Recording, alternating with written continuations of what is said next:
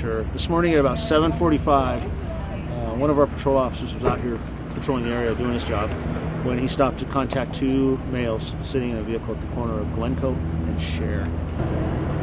The males ended up running from the officer. He chased one of the suspects down Glencoe where there was a confrontation. An officer-involved shooting occurred. The officer shot the suspect. The suspect then ran westbound on Glencoe. The officer chased him again. There was a second confrontation on Silver and Glencoe. The suspect was shot and killed by a police officer. The suspect is a male adult. He's deceased at the scene. The officer is not injured. The second suspect, who ran from the scene, was last seen running northbound on Sher. He was described as a male Hispanic in his early 20s, 6 feet tall, 200 pounds, wearing all dark clothing. At this time, we don't know. We have no motive for what prompted the actions of the suspects.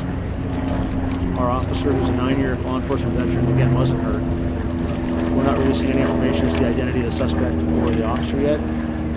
The Orange County Sheriff's Department, per our policy, they're on scene. Their homicide unit handles all our officer-involved shootings. They investigate them. We are here processing the scene, and right now, they're not releasing any information on evidence or recovered weapons at the scene. And from now on, any press inquiries, we're going to ask you to direct those to their press information officer at the Orange County Sheriff's Office.